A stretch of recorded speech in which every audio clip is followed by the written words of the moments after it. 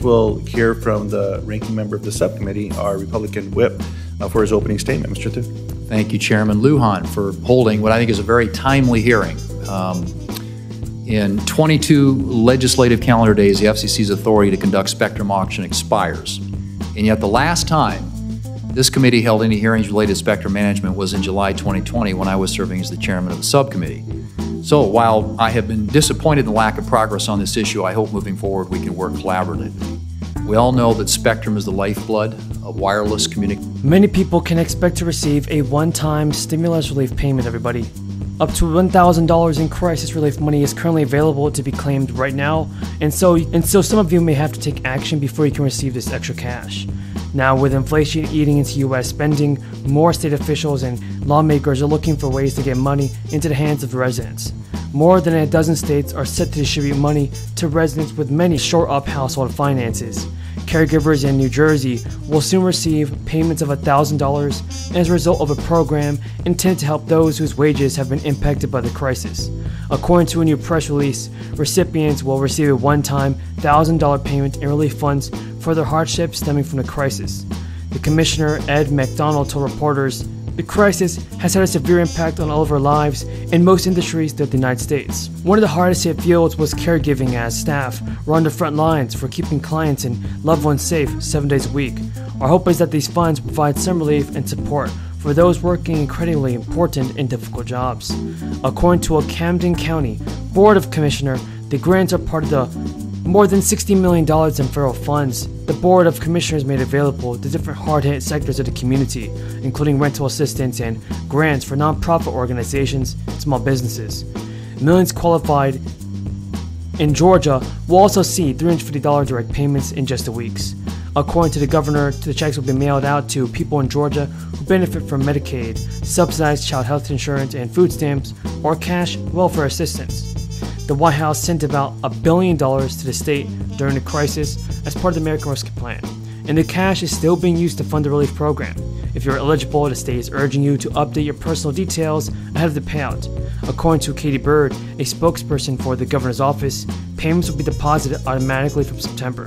Delaware is also providing $300 per adult resident. The 2022 Delaware Relief Rebate Program was just created by the House Bill 360. The legislation called a relief rebate, which is a one-time direct payment of $300 per adult to Delaware residents. The relief is intended to help people in Delaware facing higher prices at the grocery store and gas pump. The Delaware Department of Finance has already issued one-time payments of $300 to individuals. Thank you. Thank you very much. Next, recognize Senator Fisher. Senator Fisher, you're recognized for your questions. Thank you, Mr. Chairman. I appreciate our witnesses being here today to discuss critical consideration for managing America's airwaves. Ms. Baker, I want you to talk a little bit about the value of authorizing the FCC to continue holding the public spectrum auctions. You addressed that a little bit in Senator Thune's questions when you spoke about the FCC and the issues, what happens there with certainty, etc., if that deadline is not met and it's not reauthorized. But can you speak specifically to American taxpayers? How would they be negatively affected if we don't reauthorize the FCC's spectrum authority? Thank you for the question, Senator. You know, just to get past all the technical stuff and let people know why this is important. We're still in the middle of the race to 5G at this point, and other countries have twice as much mid-band spectrum, which is where 5G is being built out across the globe.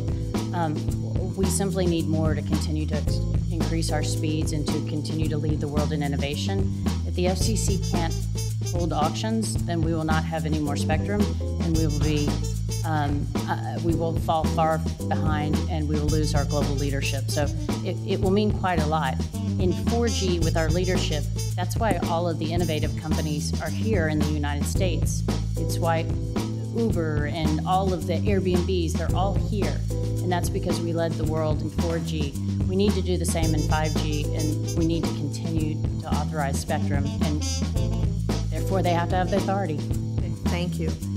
Mr. Van Looking at the overall spectrum management process, it's vital that all stakeholders feel fairly represented. Recent spectrum fights have shown a lack of trust in the IRAC process, motivating certain federal agencies to want in this package. Thank you in particular to two terrific champions, Chairwoman Eddie Bernice Johnson of the Science, Space, and Technology Committee, Chairman Frank Pallone of the Energy and Commerce Committee, as well as other chairs who were involved in this legislation.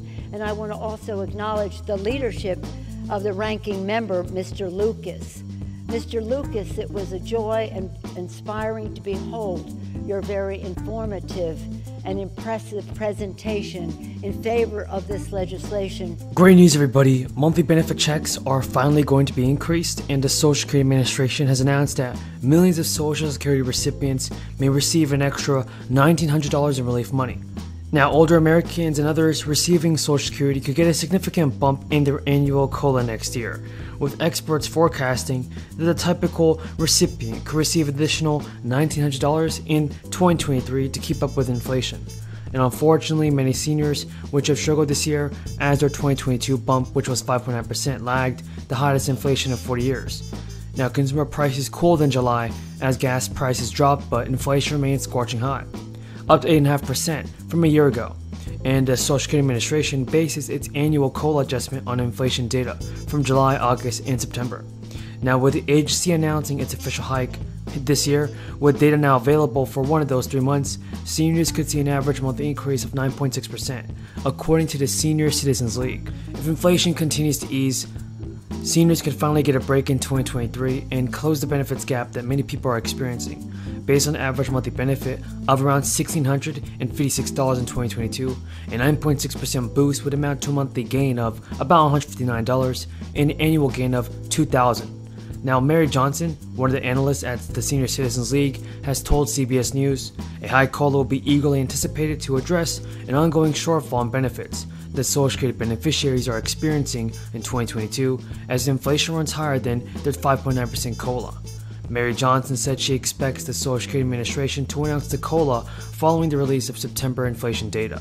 The SSA bases its annual benefits adjustment on a slightly different index. It is called the CPIW, which is a basket of goods and services that are typically bought by workers, and the Labor Department reported that the CPIW increased 9.1% in July. To be sure, there are still 2 months of data yet to go, and the Social Security COLA could end up being higher or lower, depending on inflation's trajectory in August and September. Analysts have said they are estimating a COLA range from a low of 9.3% to a high of 10%, with 9.6% most likely given the most recent data. The average monthly benefit for the current year stands at about $1,600, but that is typically falling short by about $58 per month for a typical senior. They may be pushing more seniors to rely on the government assistance programs in 2021,